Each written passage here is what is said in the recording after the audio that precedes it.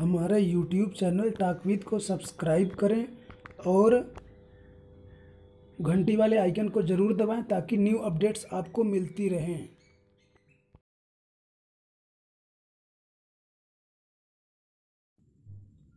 First method to create user, press Windows +R और type करेंगे lusrmgr.msc।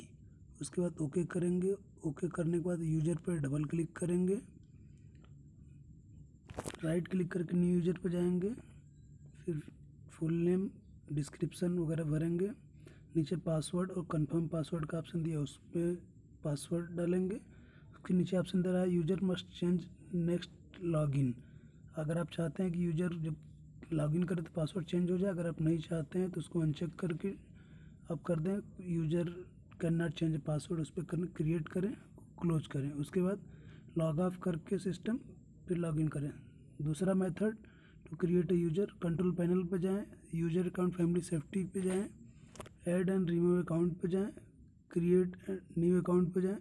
इसके बाद दो ऑप्शन दे रहा है standard user, administrator. Standard user पे क्लिक करने के बाद उसमें जिस भी नाम से बनाना चाहते हैं सचिन नाम से फिल करें और क्रिएट यूजर पे क्लिक करेंगे।